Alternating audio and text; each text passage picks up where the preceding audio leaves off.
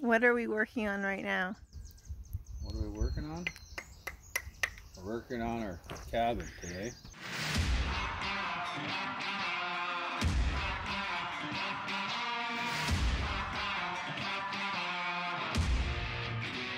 Hey everyone, welcome to episode 3. In this episode, we're going to be talking a little bit more about the technical aspects of actually building a cabin. In this particular episode, we're focusing a bit more on the foundation and setting up the foundation for the build. It's a little bit different than last time, but I hope you learned something and enjoy the ride along the way. So what are those wooden things? They're benchmarks. That's what you use to square up your building. Run string lines, put your corners in.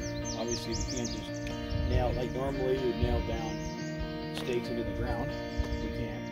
Obviously it's granite. So we have to frame it out differently, but the top section is the same as nothing else. The top piece is going across horizontal. It's roughly the deck height, finished deck height. When everything's all said and done. Pretty high. Here where I'm standing, we're at the lowest point. It's almost 6 feet right here. Are we going to need a ladder to get in the house? Yeah, we'll start building.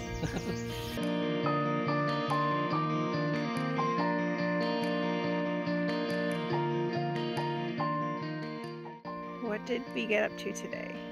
We're doing the forms. Okay, so what are forms? They're boxes that you fill with concrete. And what are the X's in the middle?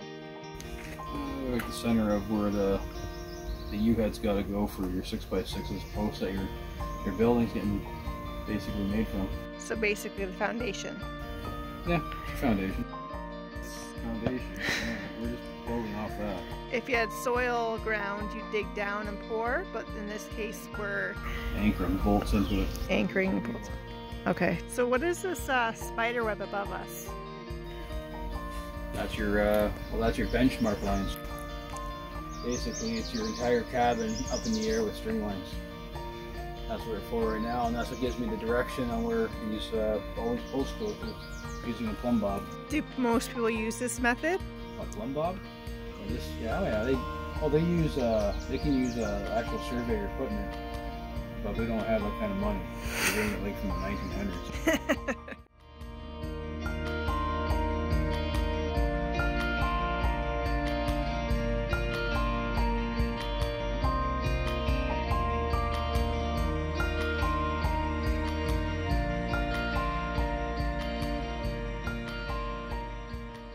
So after several days of measuring and remeasuring and holding tape measures and Clayton building those boxes and making them fit to the bottom of the granite and all the different angles, we finally moved on to the next stage.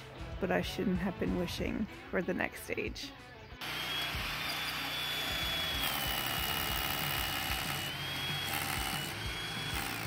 I got to listen to this all day long while I worked away in the tent right next to the build site.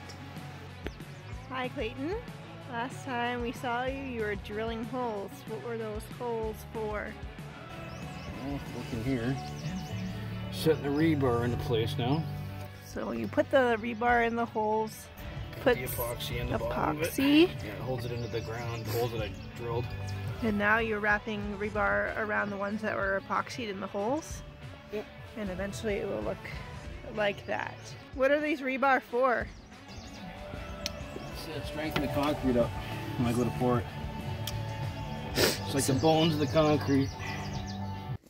So there is something that did happen and we can get clips of. Just because our phones were safely stored away, we did bring the concrete over on the barge. If you remember, we created the barge to bring the concrete over to begin with, just because the smaller boat couldn't handle the weight of the concrete. So we did do a few trips of bringing the concrete bags back and forth. The concrete bags totaled 360 and each of them were 60 pounds. So you can imagine how much of a job that was for us to get done, but it's done. And that is what Clayton is doing in the next clip. He's working with these concrete bags and using all 360 of them. If you're building a regular cabin, or a cabin I guess on the mainland or land, You wouldn't have to do this step because you could just order a concrete truck to come in and pour your foundation for you.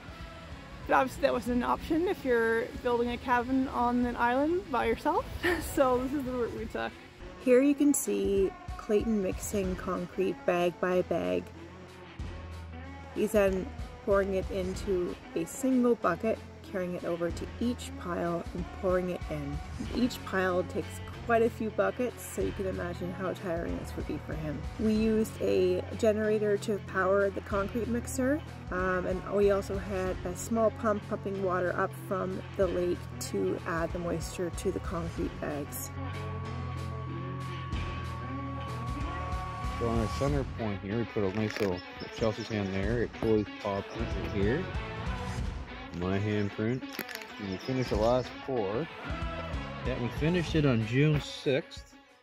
So we often get some pretty funny questions from our friends and family about living on the island, living off grid. And in this case, we actually had a pretty funny answer. Chelsea's cooking right now, and people always ask us how we do our laundry. Oh, there you go. It's a cement mixer. We got water getting pumped in right now. Looks pretty good. We're gonna let that fill up with some soap, and then we'll turn it on, and I'll come back and I'll show you what's up. Brought to you by X, the cement mixer choice.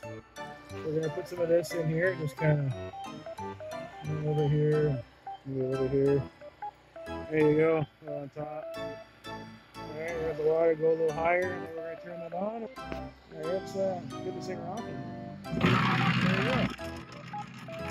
Yourself 10 minutes like that. So we're back on the spin cycle now. You can see how everything's getting washed up nice, getting all thrown around there. I mean, I don't think your washing machine's like that. Yeah, they're all nice and clean and agile. That's really clean right now. Washing machines are us. Next is the dishes, eh? Now, we weren't always working. Sometimes when the water was really calm and flat and it was a sunny day, we'd take some time off and go for a little trip around the island for a fish.